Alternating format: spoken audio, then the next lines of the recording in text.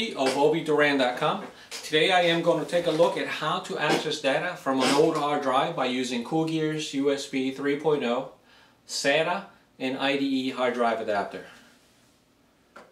So, let's say you have an old hard drive with data that you must absolutely have, like old pictures, videos, and other documents, and you don't want to throw that drive away, or maybe it's just too expensive to have a professional retrieve that data for you. Then this is the way to get that data back. There are other ways to access data or information from old hard drives, and if you work in IT, then you have probably used an external drive enclosure like this one, which I use to back up data. Or, my favorite, you have probably used another computer like this one to connect your drive to. So the way that this works is, as you notice, there's already a primary drive in there, and you would take the old drive, connect this ribbon cable there, and connect the power supply to that side here, power up the computer, and the computer should recognize that drive, and so that way you can back up the data to a CD-ROM, DVD-ROM, to the computer itself, or maybe even to an external drive. But of course, this way and the external drive enclosure, it's a little bit too slow. It takes a little bit of time. So definitely the Coolgear adapter will make this much quicker.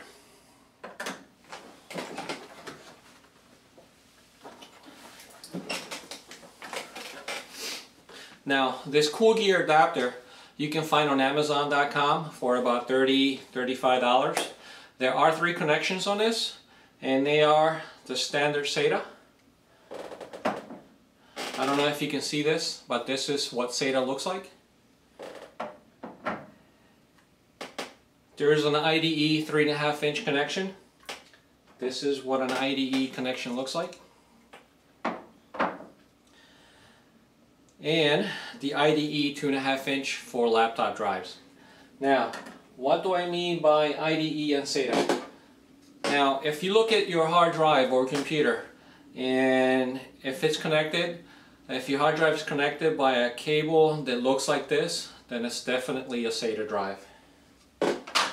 And but if you can look at your connection and it looks like it's like this one, then it's definitely an IDE connection or IDE drive. Now, this is slightly older technology. Just about every drive made today comes with SATA. It's newer, it's much faster. And this is the way it works. So I'm going to go ahead and plug in the USB connection to the back. This goes to any USB port on your computer. I'm going to test my laptop SATA drive first. Be careful when you connect it. It's the connection's a little delicate.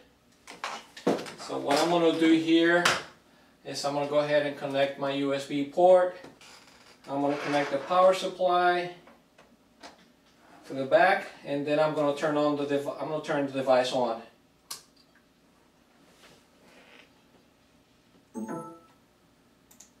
It just recognized it.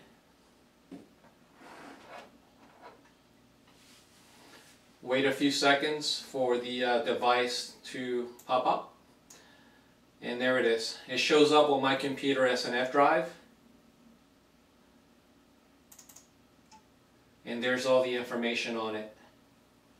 So now I can right click on a folder, copy, and paste it somewhere on my computer to back up the data.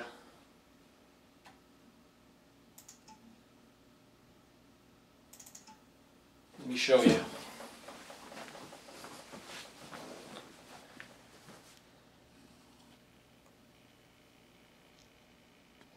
That's what it looks like.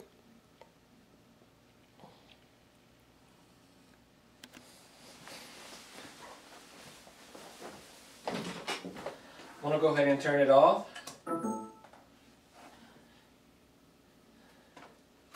and we're going to test or access the IDE drive now. Now the IDE goes on this side, IDE 3.5. Now, as I said, this is the older technology and probably what most people have. Be careful when you connect this. There it is. Now, for the 3.5-inch desktop IDE drives, you need an additional power supply, but it's already included with the Coolgear adapter. So this side goes here, and the other side goes to the back of the adapter.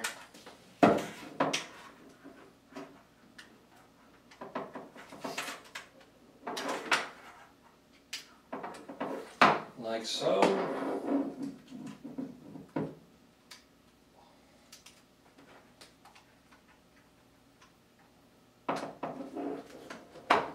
Okay, I'm going to go ahead and turn it on.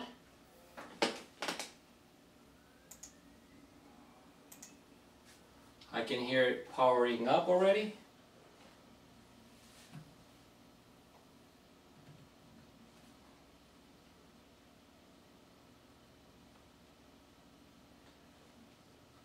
Right now I just have my C drive, D drive, and E drive, both DVD runs.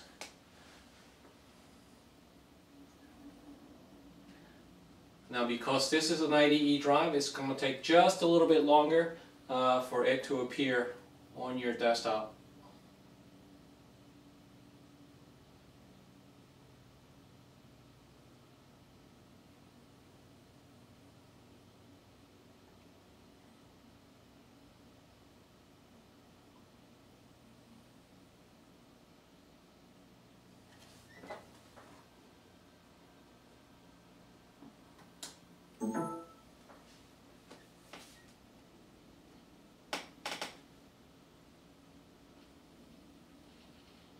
There it is.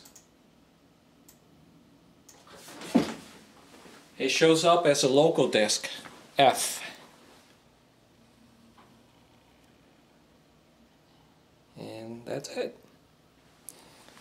Let me go ahead and open it up.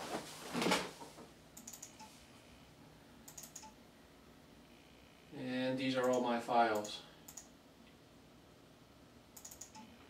Now I can go ahead and back up this data